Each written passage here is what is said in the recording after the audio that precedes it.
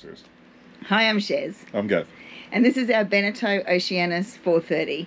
We made our dream a reality. Welcome aboard to Astrid the Wombat.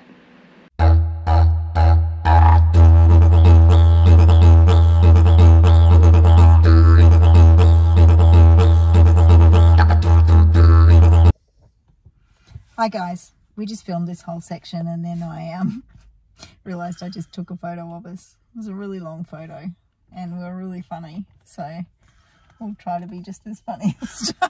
We have to do it again. But we are at the Queensland Cruising Yacht Club at Shorncliffe. I don't think I've ever been to Shorncliffe before. Gav said he has once before, but he thinks it was a mistake. So we're waiting on Tony, the broker, and we're going to have a look at our house. Potentially. Potentially. So what is it that we're looking at? We are looking at a Beneteau Oceanis 430. It's the 1987 model with the Philippe design. Has it got a microwave? I don't know. It doesn't in the picture. In the pictures there's no microwave. So, but there's a spot you could put one. What's the name of the boat?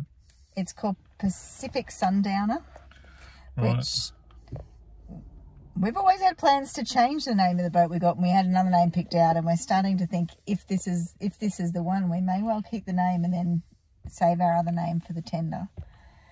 So. And what are we going to do with the name that we had picked out for the tender? Well, I was thinking about calling one of the sails that name. There's a lot of names to figure out, but anyway, we'll see where we go. But we are a bit excited about this one. Seems to tick a few boxes, but yeah, So we probably haven't really talked about the boxes we need ticked, what we need in a boat. Why don't you talk about that? Well, you've started the conversation. I need somewhere to sleep comfortably. What do you need?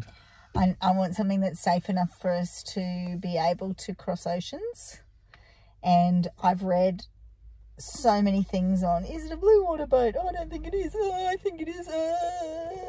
Forums now that I pretty much hate everybody with an opinion on whether something's a blue water boat or not. But the Beneteau Oceanis, there are a lot of them currently sailing around and crossing oceans. So I feel pretty confident that as long as the boat is in good condition.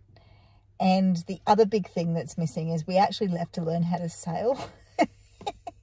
Then it'll be okay. And just on that, we were talking about, you know, the process of buying a boat and how you have to do a sea trial.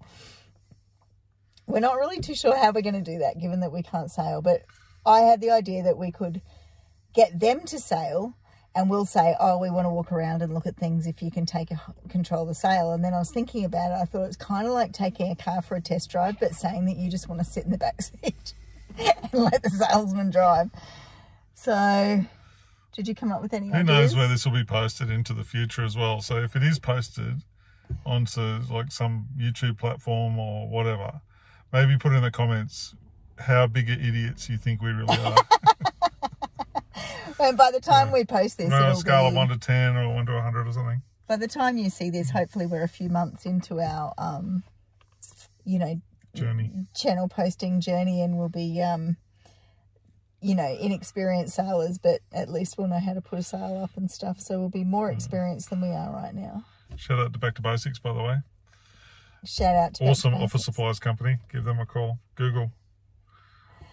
It's the company that Gav is a director of, in case you're wondering. Sponsored by.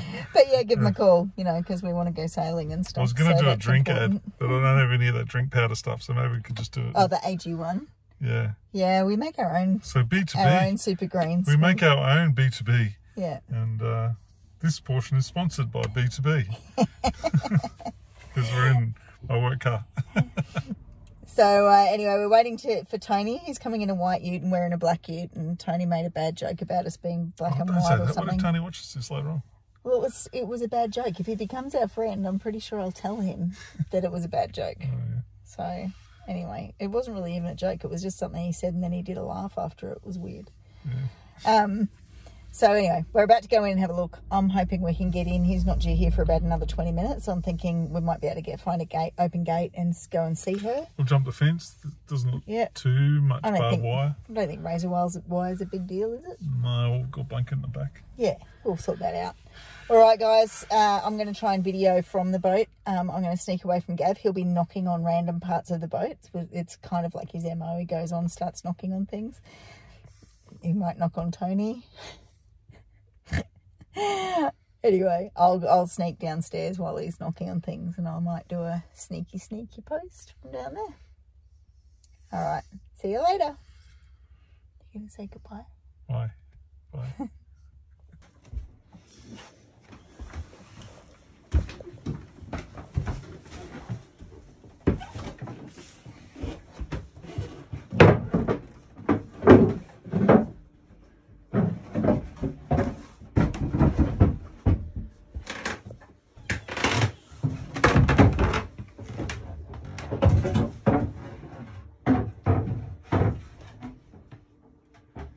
Wet there. I don't know why that'd be wet there.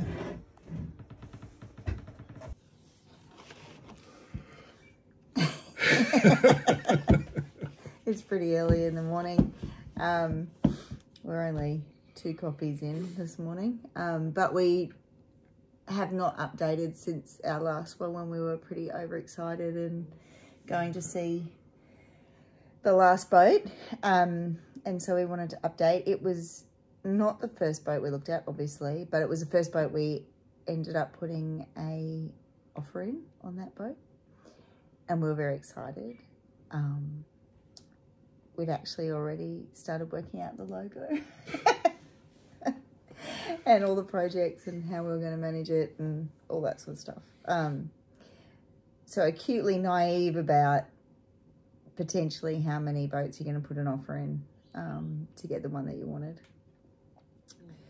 So what happened was we did our written offer. We took it into the broker because it was being sold through a broker. We handed it over. He said we were a day late. If we had have got it the afternoon prior, we would have been the first offer in. I'm not sure why he said that. I think that just made us feel worse. But it's just the guy was a knob. He wanted us to... he could have just rung us and said, don't bother coming in, I've got an offer. You know, like, it's just a flogger. We made all this effort to go in there, top up an offer. Anyway. And also, like, we were the only ones that have actually looked at the boat. So this was an offer sight unseen. And we would have expected that they'd call and say, hey, someone else is making inquiries. If you guys want an offer, we know you've been out and gone over the boat twice. Maybe get it in sooner rather than later. Yeah, I mean, you know, we like just took communication. the thing apart, didn't we? The other guys were making an offer while we were taking it apart and looking in every nook and cranny. Yeah, so we just thought some better communication would have been good. Anyway, then they said they got to fly down to look at it.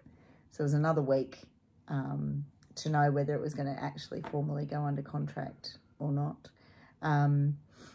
Anyway, we didn't get it. It's got under contract. We didn't get it. But anyway, I'd already joined the Oceanis 430 owners page on Facebook to do my research. And so I just put a message in there saying, you know, we just missed out on this boat and we're feeling really disappointed. If anyone hears of one, reach out directly to us. And we knew, like, by looking at it, we'd looked at a lot of boats, that this one had the things that we wanted, like the bed size, the height for me, because I'm particularly tall. And, yeah, just the functionality was what we're after. Functionability, is that a word? No, we wanted, there's a whole bunch of stuff that we wanted, but the main thing is we wanted to be safe, and it does that for us. And we also wanted to be able to sleep well, and it's got a decent cabin for that, for us, owner's cabin, and then all the other stuff, which is equally as important, but we just don't really understand that yet. We want that too. So it ticked all our boxes, and it's in the right price frame as well, because I mean, while we could go spend, you know, 800 grand on a boat, we just we just don't really feel like, as novice sailors, that if we ran it into a reef, you know, we would lose a lot of money, whereas, you know, 150, 100, 200 grand on a boat is recoverable. Yeah. And it potentially could mean that we could get out there sooner rather than later. So the money that we save could potentially be fed into our sailing, you know, earlier sailing time than later. And that's important. Cruising time, yeah, that's right. Yeah, so that extra money we could, instead of leaving at retirement age, we could probably go 5 years earlier. Yeah. Which would be cool. Which would be awesome. One more thing before we go. We've been hardcore cleaning out the house. We did an episode. We showed you... This is like, you did one more thing like 10 things ago. Yeah, I know. We showed the when we first started clearing things out, and, you know, we were blowing the horn for every sale. We would have been blowing that horn constantly. We've sold so much stuff. We've been putting money in a pickle jar. Anyway, the last 2 weekends, we decided to get rid of, like, pieces of furniture. So a whole chest of drawers went out of our room because we got rid of a whole lot of clothes. So one chest of drawers, guys. Yeah. That's it. And we've got a whole big cube unit that we managed to empty yesterday that we put on the marketplace. And so the house is emptying out, but there is so much shit in here still to go. And I know everyone says this is the hardest part of it, but we are really chugging along a lot with it and getting rid of a lot of stuff. Our kids don't want any of our stuff. No one wants any of our stuff. That's why we've got it. But anyway, we're getting there. So we're going to make a garage sale in a few weeks and hopefully get rid of a lot. Whatever doesn't go will go to bin or charity. So we've got maybe 80 bottles of bourbon and maybe another 80 bottles of wine. We don't even drink wine. But I think I think that has to go on the boat, though. I mean, we're only getting we're not going to sink the boat with wine that we're not going to drink. Getting rid of our non-essentials, babe. You're talking about the bourbon essentials. can come. The bourbon can come. Yeah. The wine, there's no point for that. I have a glass of red. What? When did you have a glass of red? I haven't been drinking this year, but I'm sure when we get So she doesn't drink anymore, but we got to take the wine. And we're buying a still too. And tune in for that because we'll have a few practice runs. Yeah, because we haven't got enough. Clearly, we don't have enough alcohol to take on the boat, so we're going to buy a still. Just like everybody else, we watch a lot of other people's videos, and we've got a favourite one because they're pretty laid back and cruisy, and they bought a still in Australia when they were here. American people, and they bought a still, and they've been using that to make their own booze. And I've got to tell you, that really makes me excited because I think making your own alcohol. It's very cool. I was excited about getting a still. I'm pretty excited about getting a boat. I'm going to make my own bourbon. And when you see a boat and you see our name, you can just say, hey, Gav, can I have some of your bourbon? And I'll say, yeah, come on, let's go drinking. And we'll name the bourbon after the name of the boat because the boat name's so good. Jesus. Wait till you hear this. Anyway. And it's like an hour video on that too because you got to explain it and all the rest of it. Okay, got to go. See you, bye. See you. Yeah. Wow. If you're still here, you made it to the end of episode 2. Gav's decided to go with a more formal approach for our clothes today because that's just the personality that he has. We're quite different, apart from the obvious height difference. I can see us in the thing and I'm like, I'm really short. The other bit we just want to loop back to was the boat that we put the offer in this episode is actually the same sort of boat that we ended up buying.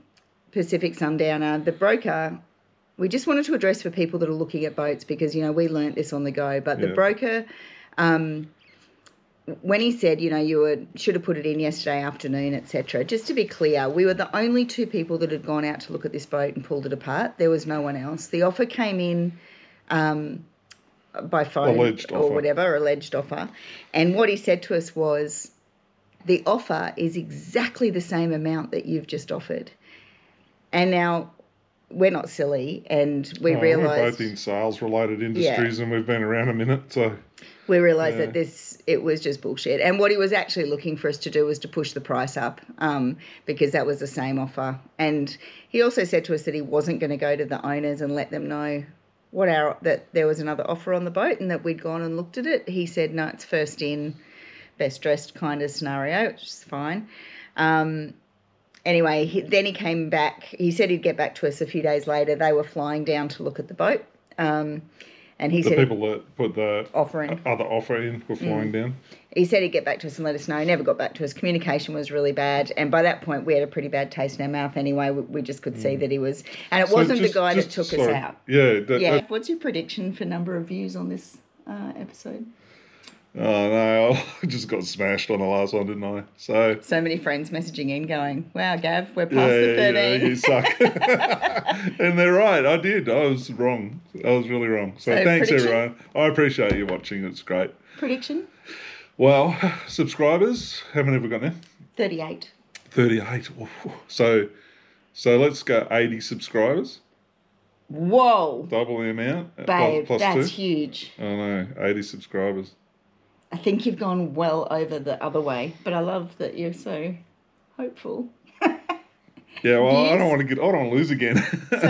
Well, you were on views before, so we got 100. I think we're 130 something views at the moment for episode 1. What are you thinking for episode 2? I mean, we're pretty funny on it. It's maybe 200. Wow. That's a lot, though, isn't it? That's a lot. But anyway, we'll see how we go, guys. Like and subscribe. Leave us a comment. And I hope you enjoy our video number 2. Yeah, see ya. See ya.